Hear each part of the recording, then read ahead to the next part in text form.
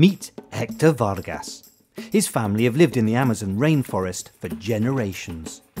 They're called indigenous people, and like generations before him, Hector has grown up with an intimate knowledge of the forest. And that includes knowing how to handle some of the more dangerous neighbours. But as new people, or colonists, have moved into the area, over the last 50 years, Hector and other Amazonian peoples have seen massive changes. If you travel in the Amazon, in places where you see indigenous people managing their territories, you see the forest intact.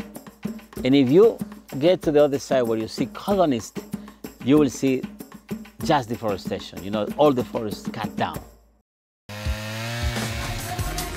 Since the 1970s, millions of hectares of rainforest have been cut down to make way for oil and mineral extraction, logging, cattle ranching and plantations.